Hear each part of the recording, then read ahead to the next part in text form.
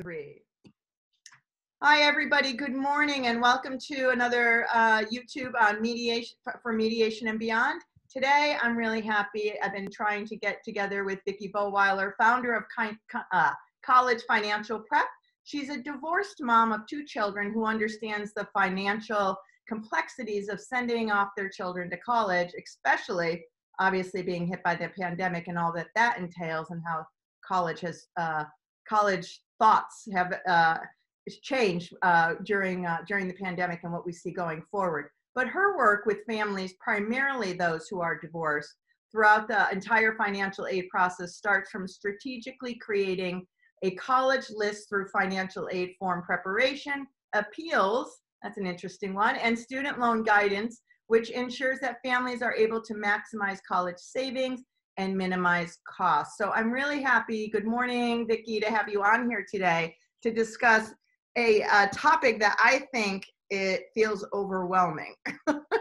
It is overwhelming to a lot of people. Oh my goodness, like just married or not, just that whole college process can seem overwhelming. And then you throw into it a pandemic, right? And then you're like, where is this all going? How's it going to play out? So what have you noticed let's go to the pandemic first. What have you noticed during the pandemic about the college process, not only for the kids who are entering, but the kids who are coming up, like the sophomores, juniors, seniors this year, who are, especially the seniors coming up? What should parents be looking for? What do they need to know?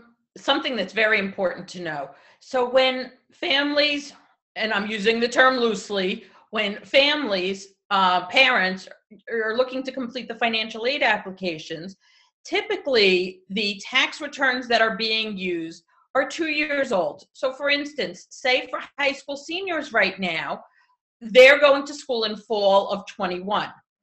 However, they're using 2019 tax returns. So much could have happened to a family since 2019. Obviously. 2020, right? The pandemic. So people could have lost jobs. They could have been ill and had reduced income or large medical expenses, or maybe it was a separation or a divorce or something else impacted the family. So it's important to consider all of those things when thinking about financial aid. So why do they go back? I mean, you could be married 2 years ago and divorced now. Exactly. Why would they use, not that you'll know, but maybe you do know, why would you use 2-year-old tax returns? So when 2019 tax returns need to be submitted to the government by April 2020. Typically, I mean, in a normal year, this year was July, I believe, but yes, April 2020. So the reason they do it like that is so that the tax return is, you have a completed tax return, because otherwise you wouldn't have the 2020 tax return for kids going to school in fall 2021. So it's those extension pieces that matter, right? To make sure everybody has an opportunity to get the tax return. Because for the financial aid forms, the FAFSA, right? It's based off those tax forms, right? Right. Not just FAFSA, also the CSS profile for those students that need to complete that application as well. And what CSS stands for? Oh gosh, I always forget the terms. College. Okay. Does it? I always forget the terms. Now, who uses that versus who doesn't use that? So FAFSA is used for every school. Okay. FAFSA is the free application for federal student aid. So that's a government form. Okay. And again, that's used for every school in the country. The CSS profile is used by about, I want to say it's somewhere between 300 and 400 schools, mostly private. There are a couple of public ones in there, but it's predominantly private schools. So names that you know typically, say NYU, all the Ivy Leagues, GW, the Syracuse University, the big names that typically everybody knows. I want to say University of Michigan. So it's important to check when, especially parents of seniors, it's important to check if the schools that the child is applying to also requires the CSS profile. I hear this a lot, Vicki, and I don't know if you do. People will say, well, I'm not going to apply, because you don't have to apply for FAFSA. You don't have to do the free application, because I'll hear people say, especially people coming in my office doing a mediation and we're doing the college piece, and they'll say, well, we're not gonna be applying for anything. I'm like, but we make too much money, right? We make too much money, which is not a bad place to be in. But I always say you should apply anyways, because you don't know the pool from which it is that year, right? Yes. Definitely everyone should apply, regardless of whether they think they make too much money or not. And there are a number of reasons for that. One, many of the schools will award merit money only to those students that apply for financial aid. So while it sounds very counterintuitive, even if the school is awarding, $1,000, $2,000 scholarships, certainly do it. Why not? Don't miss out on the free money. Another reason is also, regardless of income, if the family is going to be looking to take out student loans, and again, a family can earn, $5 million, but if they're going to need student loans for whatever reason, you should always fill out the FAFSA form, because the student is entitled to a loan. And granted, it's not a huge loan. For freshmen, it's $5,500, but it has the lowest interest rate. So to get that loan with the lowest interest rate, you need to complete FAFSA. And so once your child enters the college of their choice, they should be doing the FAFSA form every year, though, not just one, not like a one-off, right? No, it's definitely every year, especially if you need to take out those loans every year, and especially if you need to complete the FAFSA to maintain those scholarships every year. Okay. And so let's look at kids. They're seniors this year. I think that's an important one. Let's look at juniors and seniors this year. So are things shifting because of COVID at all, or the pandemic? Has it disrupted the financial aid pieces of kids going to college, or are their kids not getting much because they're actually living at home? Well, okay, so there's a lot in there. There's a few things going on there.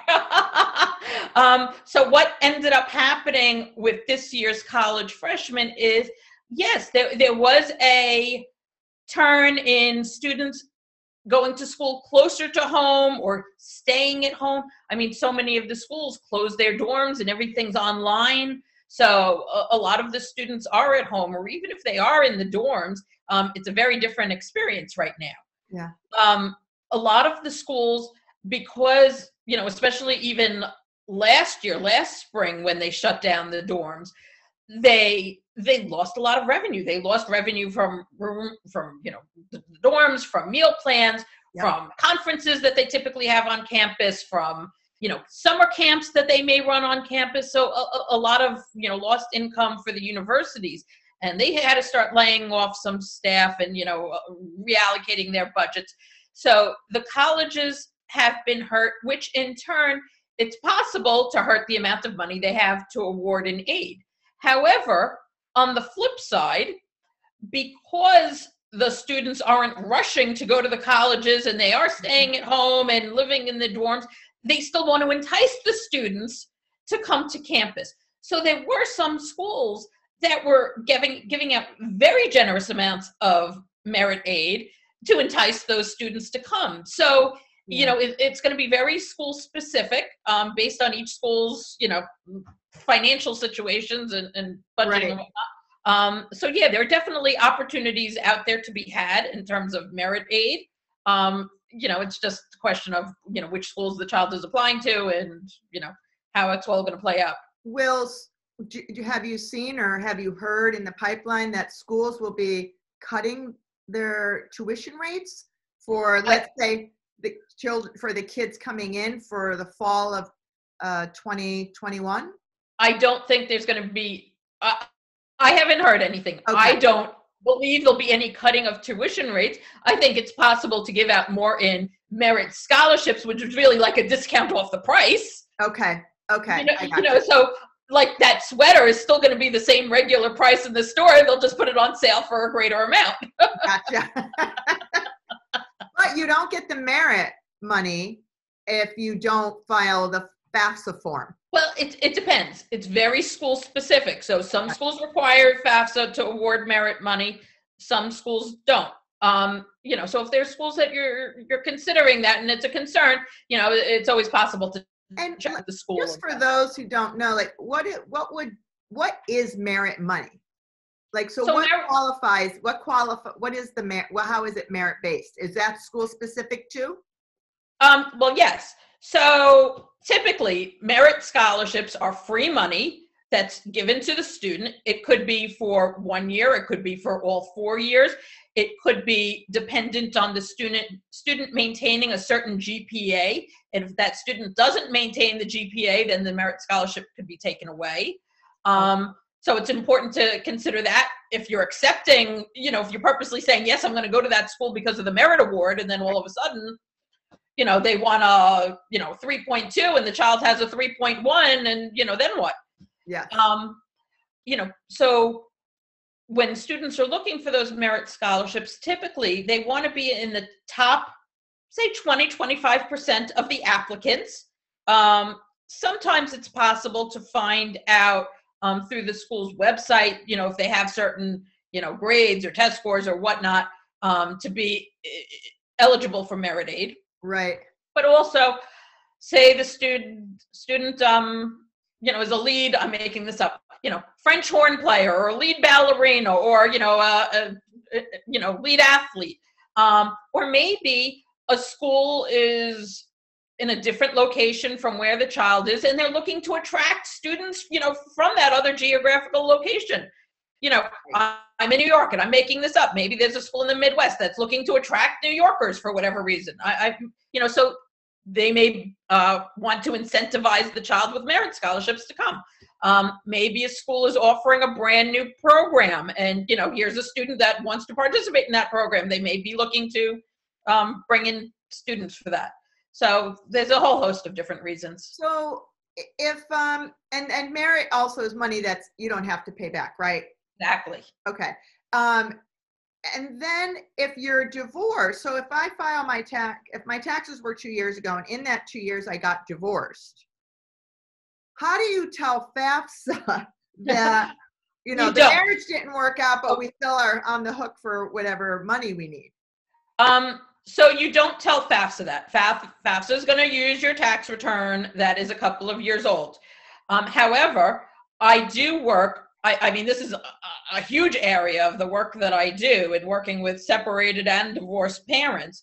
I do work so that we can take the current circumstances into account. It can be done, and then they will look specifically at what's happening right now. A lot of the strategic planning that I'll do with parents will figure out who the custodial parent is. It's not always as cut and dry as who is, in the legal document. It's not as cut and dry as, who takes the child as a dependent on a tax return. So I'll work with parents to figure that out. And then we'll also consider their finances.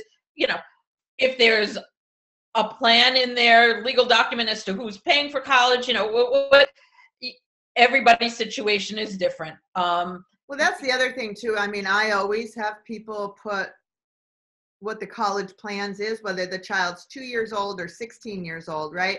I mean, but not everybody. No, which I don't even understand. I know my daughter she was very little when we divorced. I don't know how I had the hindsight to be able to do that, yeah. but we did. We ended up going back, 16 years later because she was so little when we divorced, but we ended up going back to court on it. But at least I had something to go back to court on. Where I think if people don't have anything, I think they find themselves in a more dire situation where you're setting yourself up to argue about things. So I would encourage everybody out there, put college in your divorce agreement, even though it may change, because you can't predict where something's going to be somewhere down the road. However, at least you have a leg to stand on, I think, legally. Right, definitely. I couldn't agree more with that. But I do know that, every state has their own specifics when it comes to college. So it's not always part of the agreement. So when I work with clients, and I do work with clients nationally, that, we'll always have to take that into account and find out if both parents are willing to help out with the cost of college, or, you know, what the situation is. So that way we can make the best plans for how to approach college. Are there certain schools to apply to and certain schools to stay away from? It just all varies on the situation. Right. Some schools, go ahead. Some schools will definitely require both parents' information. Some won't. Even with the ones that you know, are strictly just based on one parent, you know, maybe it'll benefit both parents to apply to that one school. You know, it's just something we have to take into account. And also, what are those parents' values? You know, what type of college are they looking for? You know, everybody has a different opinion when it comes to college. You know, some only say, you know, my child has to go to the best school regardless of whatever it's going to cost. Right. You know, other people, you know, want to think about their retirement perhaps, or think about other things, or, you know, so everybody's values and rules are different. And that's it's one FAFSA form per family, correct? So it's not like I'll just say I have a child that's a senior, I'm not filing a FAFSA and my ex-husband filing a FAFSA, right? I mean, it's just one. No, but it could be the CSS profile for both parents. Okay, so that's a different beast. Right. So that's where I'll start to work with, you know, and, you know, so I'll help parents, you know, ideally by the time they're high school juniors, sometimes high school sophomores, but ideally by the time they're juniors, or even like as late as the summer before senior year, you know, developing that college list, thinking about the financials and, you know, how is it going to impact the parents? You know, what are the academics of the student? So that way we can, you know, think about merit aid, you know, in addition to any possible need-based aid, and develop that college list that's, you know, I want to help the students find schools that are going to not only be a good financial fit, but, you know, the right academic and social fit too. You know, want the child to be happy. That's what we all want. Amen for that one. So you sounds like you're recommending starting this process for those children who decide they want to, and their families decide they want to go to college, is really around the maybe end of your sophomore year, or your sophomore, junior. I mean, because it sounds like by the time you get to the fall senior year, you can't. It's kind of hard to start then a little bit, right? I mean, it's doable. So typically, I'll work with families whenever they're ready to come into the process. I mean, fall senior year is when we're doing the financial aid applications. So, you know, they already have a college list together. You know, whether I feel it's the best college list for them may be different than, you know, what they have. Right. So yes, I would say recommend starting earlier. But yeah, I'm going to help families whenever they need help. I mean, financial aid isn't just filling out a form. You know, it's a whole process. There are many steps to the process, and different avenues we can take to help maximize those savings. Do you also, because I know when my daughter was in college, I felt like I was a one-woman show trying to find money, you know, as a single mom. And, you know, there's a lot of money out there, right? I mean, there's a lot of scholarships to apply to. So it doesn't even have to be when you're in high school. It can also be helping still continue the process of finding money while they're in college. Oh, definitely. Well, I think people forget about that. Like, well, so even, okay, so you fill out the financial aid applications fall of senior year. Yep. Then say winter, spring of senior year is when I'm helping those parents with those changes that may have happened in 2020. But also when the student is in college, yes, we're still completing the financial aid forms every year. But also, what if a parent separates when the child is in college? Absolutely. You know, there are steps to take to help those families save money. I mean, I've been working with many of those families, you know, and they're thrilled when all of a sudden they're able to save an extra $10,000, you know, for the upcoming semester based on, you know, a recent separation. You know, I'm divorced. I get it. You know, divorce in general costs a lot of money, whether it's, you know, attorneys, mediators, dividing, you know, one household into two separate residences. Sure. You know, college is the one thing where it's possible for both parents to realize savings. So that's something that I always find that's a common ground. You don't hear anybody arguing about wanting to save money and cut college costs. Right, like, right. All of a sudden, everybody's on the same page. You're like, right, well, exactly. Obviously it can be done. Right? Yes, definitely. I mean, sometimes I'm working primarily with one parent while the other parent, is there kind of with us in the background, still is part of the process because the parents are working together on it. Mm-hmm. Even though we may only be using one parent's information, right. it's still, it's all to benefit their child, to benefit them financially, to, this is the one time where it's great when everybody communicates and everybody wins. And the grants, like the Pell Grant and those kinds of grants, do those all come through the financial aid form? Yes, as well. So Pell Grant. If you don't apply, then you wouldn't get those grants either. So it's not just merit scholarship rate. You'd miss out on the other grants as well. Right.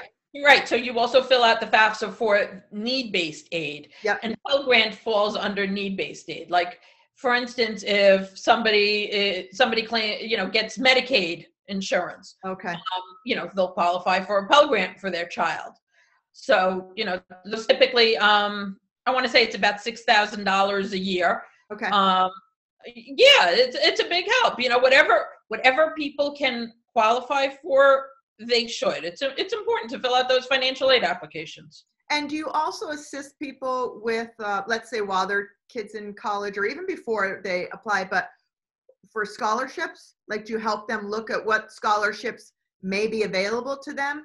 So I actually have a whole list. Well, let me say this. So there are all of these outside scholarships, private scholarships. There are so many of these scholarship search engines and databases. I have a whole listing that includes all of those, all the different search engines. There are some music scholarships. There are scholarships for, people that were affected by the 9/11 tragedy and for veterans. And I want to say through Mensa. And anyway, I have this whole list. However, typically the colleges themselves are going to be the ones that award the most in free money. Okay. Not the private scholarships. I don't typically help clients with the private scholarships, but I know everybody likes to look for them. If anybody would like to go to my website, it's www.collegefinancialprep.com. There's going to be a pop-up that asks you if you want to sign up for the newsletter, and with the newsletter, you're going to receive the scholarship listing. Okay. So you can receive it, and it's not one or two. It's a whole listing. Right. Now, so people always love exploring those. When my daughter studied abroad in Morocco, and one of the reasons partly to pick it was she studied Arabic, but the other really reason was there was more opportunity to apply for monies, so to speak, if you went to not like England or Italy or France. And so I learned that, and then she applied, she wrote, you had to write an essay or whatever, and got the whole thing paid for. Fabulous. It was like the Gilman scholarship or whatever, but we were amazed. That's fabulous. Like, you just don't know what's out there. You have to do some legwork, but I would tell parents it's worth it. Yeah, no, there's plenty out there.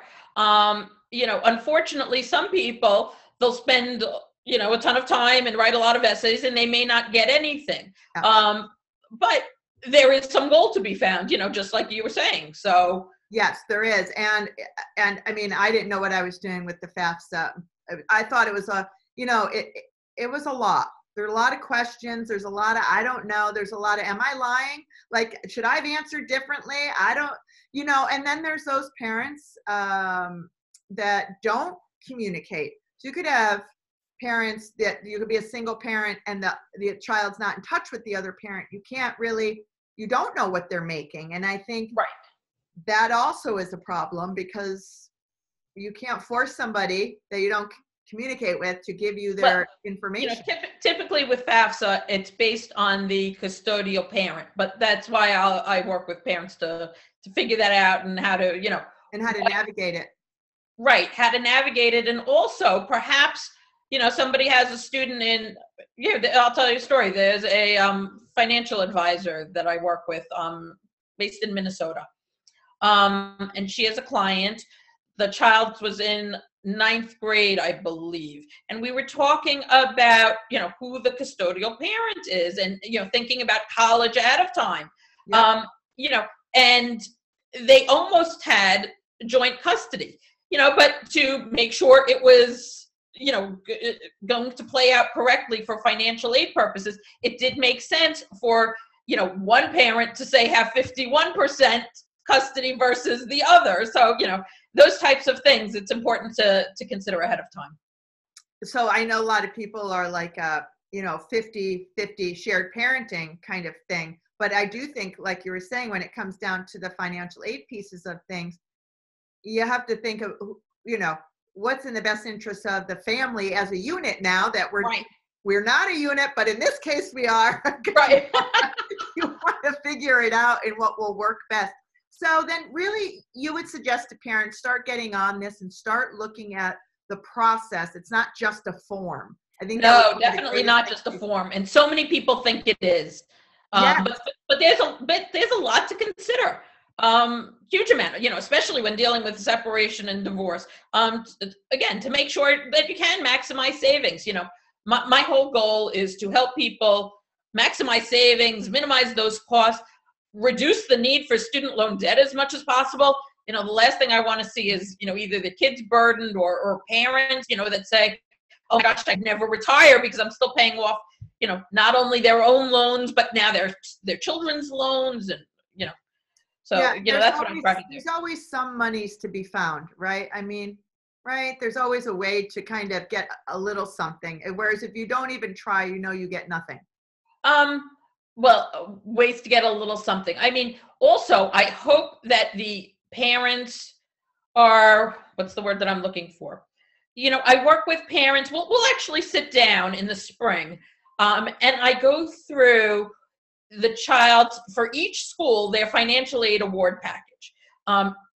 Nothing is standardized, but what I do is I standardize them, and I will line them up next to each other, and show them what it's going to cost, what the bottom line number is, how much they may need to take out in loans, and what that loan can potentially look like, what it's going to cost per month, and all of that.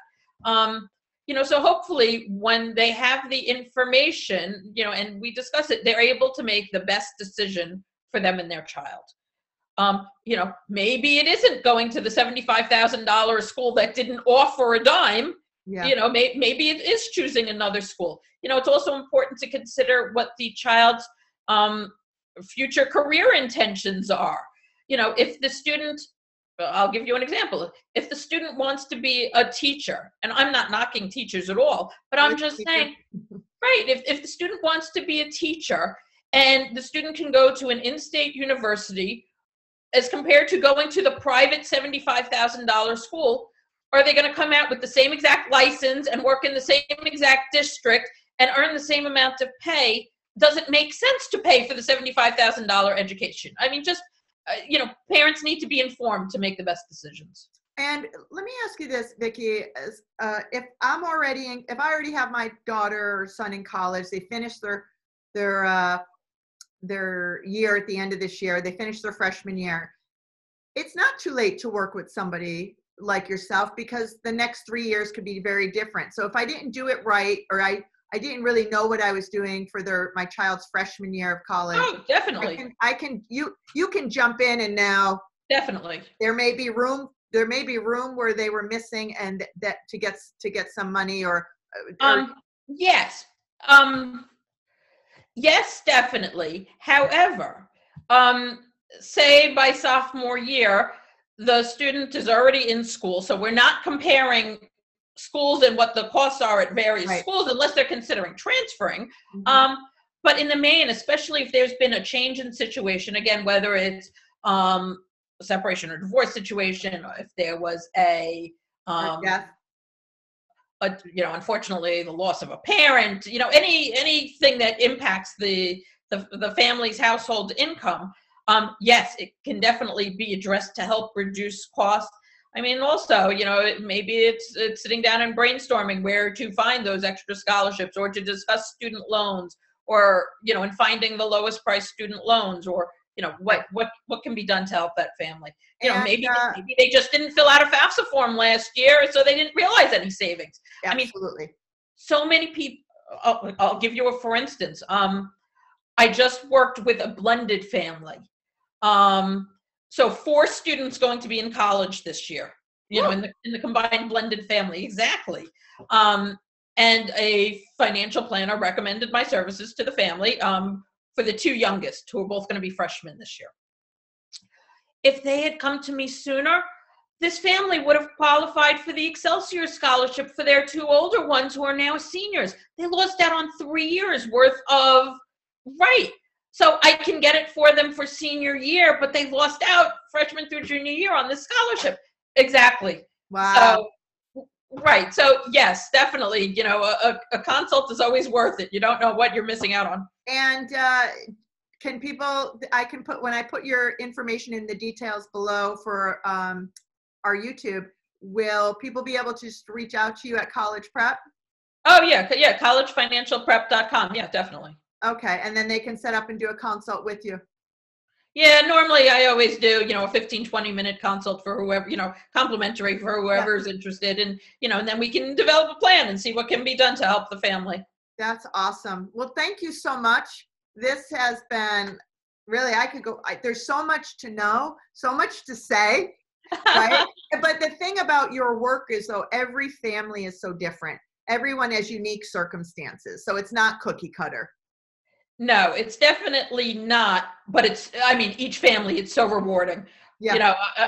Each family, realizes savings. I mean, even a family yesterday, and this was a married family, not divorced or anything. Sure. And they were shocked by what it's called EFC. What their number came out to be, that they're expected to pay for college. But we spoke about, why their number was so high and how to reduce it for future years. So, even though it's a little late, we're still planning now, and now they'll be able to realize savings going forward. And right, and that won't be where they set themselves up to do it their senior year of college, and they could have done it 2 years, 3 years earlier, right? So it's even preventative, right? So you're not in this loop for 3 years or 4 years that you didn't need to be. Exactly. So it's strategy. It's all strategy, definitely. Right? It's really college strategy. Well, thank you, Vicki. I really appreciate you coming on, and I look forward to being able to connect in the future. And as things, especially as things progress during COVID, and the pandemic and stuff starts to change. So we'll have to reconnect again. It sounds great. It's been a pleasure. Right, thank you, Vicki. You're very, very welcome. Have a great day. Thanks. Take care. Bye. Bye.